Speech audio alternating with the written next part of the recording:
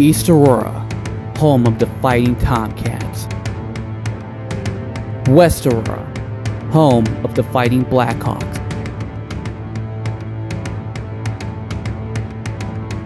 East Aurora and West Aurora is known as one of the longest football rivalries in the state of Illinois.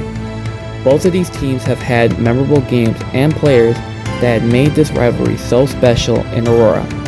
From Glenn Thompson, Ken Zimmerman, Roy Davis, and other East and West coaches and players helped evaluate both football programs to the next level. We will look through this historical rivalry, the memorable games, players, and the key events that make East and West Aurora one of the greatest high school football rivalries in Illinois.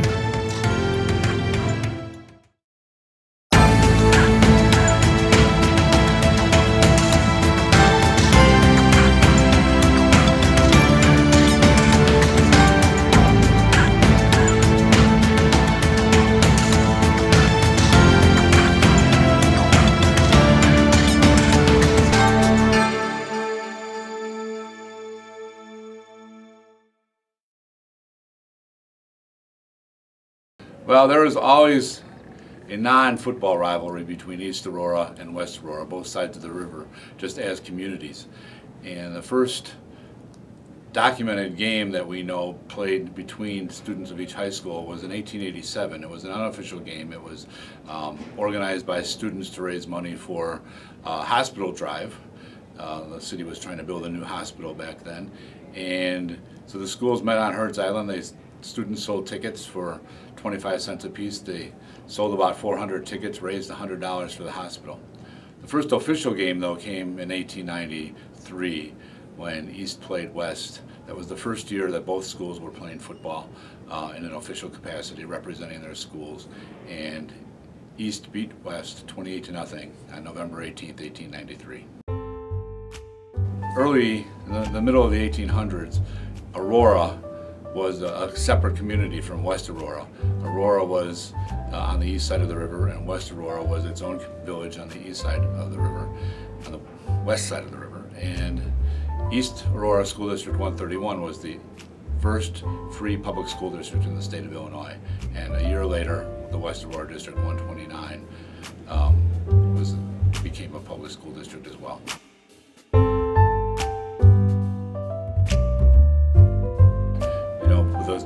Just started with people wearing ribbons and buttons of their school colors, red and black for East, red and blue for West.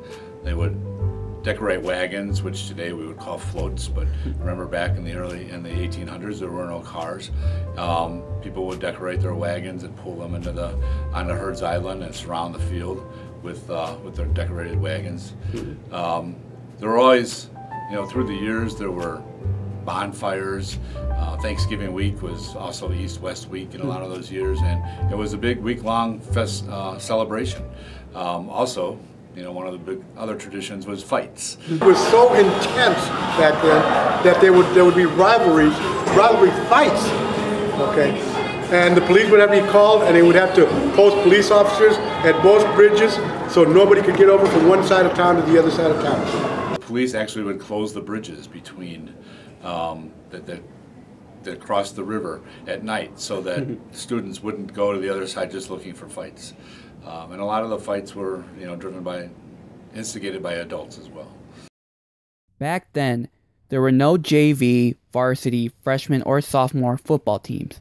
Instead, the football teams were split into two groups: the heavyweight football team and the lightweight football team. The rules were different as well. First of all, the football field was 110 yards instead of 100 yards. Second, there were no end zone lines.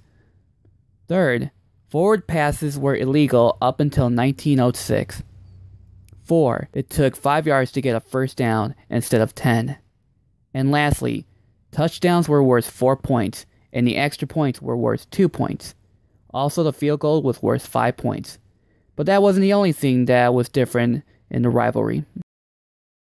In the very earliest days, they were clubs, and usually they would be, the clubs would be overseen by an adult often a teacher, but not always, who would run practices. But students or other people associated with the team would schedule the games.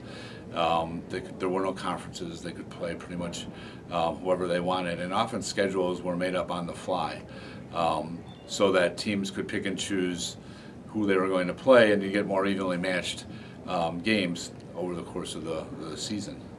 A huge tradition that was part of the East-West football rivalry was their annual Turkey Bowl games that started way back in 1902.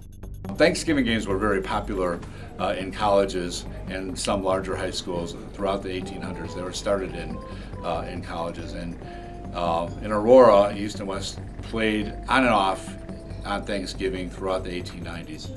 But it was a tradition that they wanted to keep, and in 1902, the two schools agreed that they would play on Thanksgiving, and they kept that tradition every year from 1902 until 1951. So a total of 50 consecutive Thanksgivings the two schools played in the afternoon on that day.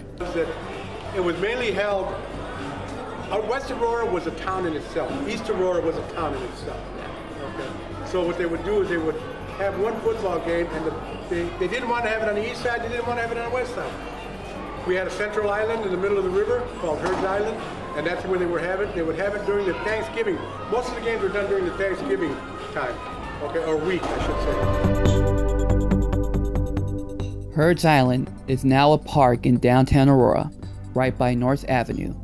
But back then, it was a place where both East and West played their Turkey Bowl games. On to players. There were a lot of people that were part of this huge rivalry, such as Howard Fleaver, Frank Slaker, Frank the Duke Haney, Henry Boger, and many more. But no one had a huge impact on the East-West football rivalry than Glenn Thompson. Anybody that knows any of the coaching or the history from East Aurora, we used to have a coach. We coached here for 18 years. His name was Glenn Thompson. They used to call him Colonel Glenn Thompson. Most of the people, when they'd go to have a game against East High, it was always Tommy's Cats. After Glenn Thompson, Tommy's Cats, and then they just shortened it to Tomcats. Glenn Thompson was just a giant among men as a football coach. He came to East Aurora from Escanaba, Michigan.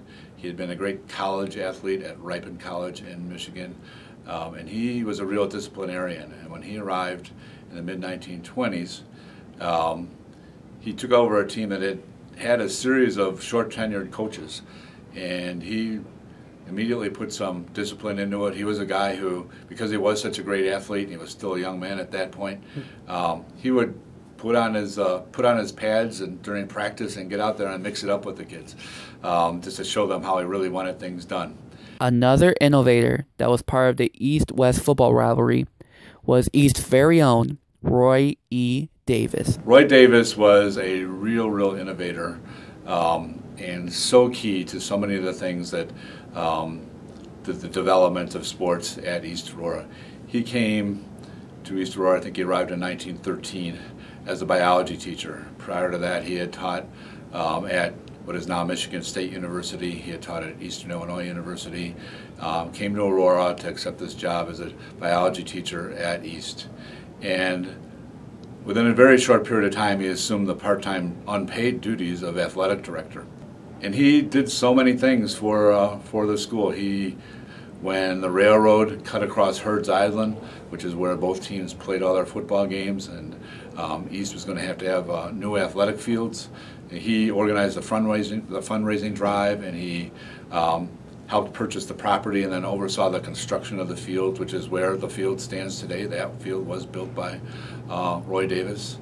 In 1929, he had the idea of bringing lights to Aurora. There was only one school up to that point that had lights, and that was down in Southern Illinois. So he introduced night football to Northern Illinois University, to Northern Illinois, and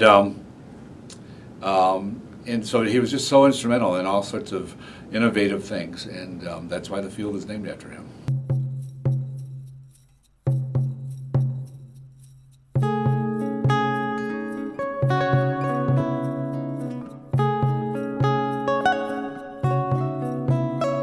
Davis was the athletic director here at East High. I can't remember what the amount of years he was here, but he was here a long time. He was very, very instrumental in getting our football teams, our sports going here. And then the field, of course, outside, it's named after him, the Roy E. Davis football field at East Aurora. On the west side, a former coach that was a huge part of this rivalry was Ken Zimmerman. So Ken Zimmerman was a very beloved coach. He coached at West for 26 years. He arrived from Woodstock High School. He had a very successful playing career at the University of Illinois. He also coached the freshmen at University of Illinois for one season, then coached at a couple of high schools, including Woodstock, and finally landed at West Aurora for the 1944 season. That first year they were 3-6. 1945 wasn't really that much better.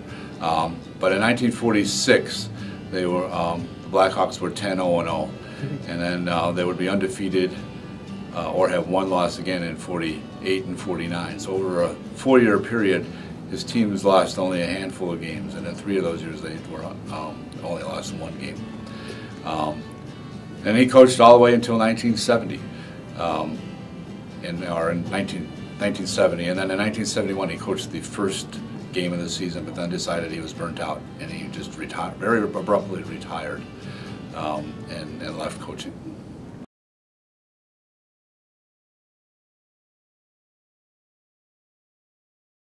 Well, it was a long time coming, and then really the sort of disintegration or the downslide of football in Aurora started way back in the early 1980s.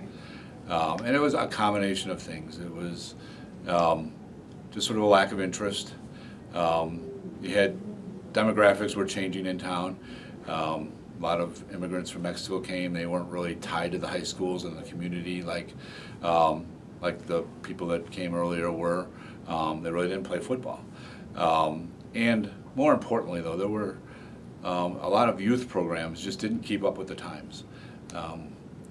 There were junior high youth programs earlier and middle school youth programs, and those were not very consistent or very well coached at times anymore. The park district programs didn't really exist, and so it wasn't until high school that kids who wanted to play football were really getting trained, and that really set both programs back quite a bit. Today, there are 2 former players from both East and West that are coaching both football teams. The first is West Aurora coach Nate Eimer. I've been in sports probably since I was like 3 or 4 years old, picking up a basketball and football and baseball. So yeah, quite a while, long time. On a football scholarship out to a Division II school in Pennsylvania called Edinburgh University of Pennsylvania. So yeah, I went and played out there for 5 years. I got redshirted as a freshman, and yeah.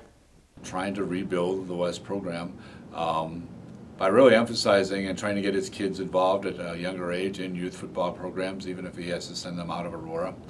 And it seems like after last year, the way the Blackhawks finished the 2014 season, like he might be on the cusp of putting together a program. They've got a really good group of athletes right now who finished the year winning 4 of their last 5 games, and a lot of those kids are coming back. So there is reason for optimism on the west side. I mean, I think the first one is just kind of changing the culture, because we've had a culture of not doing things the right way for quite a while. I think the second thing obviously is to make the playoffs, which we haven't done yet. And then, become a team that competes year in and year out for a conference championship and then hopefully a state championship, but you just got to go day by day, and also I think developing a culture where kids want to continue to play when they're done in high school, because that obviously means you're doing something right when they want to continue to play this game in college. Then there's Kurt Becker, a former East Aurora player and a former Chicago Bear.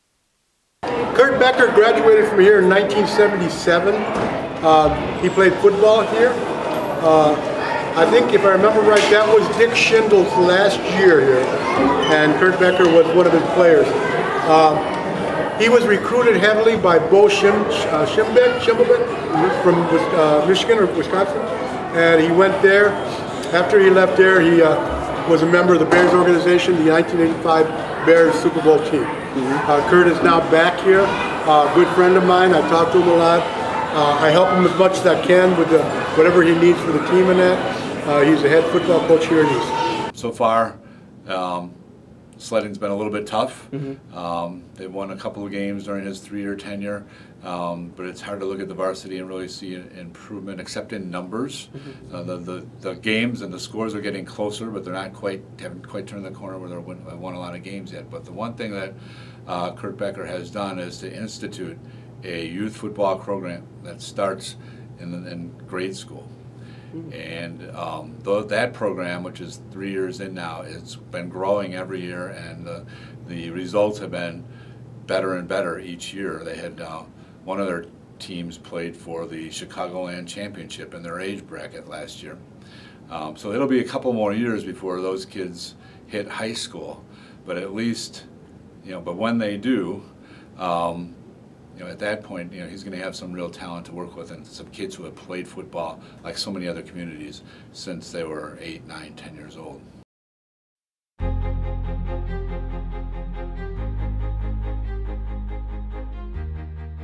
It's tradition. It's because so many people who lived and grew up in Aurora and are still in Aurora remember it.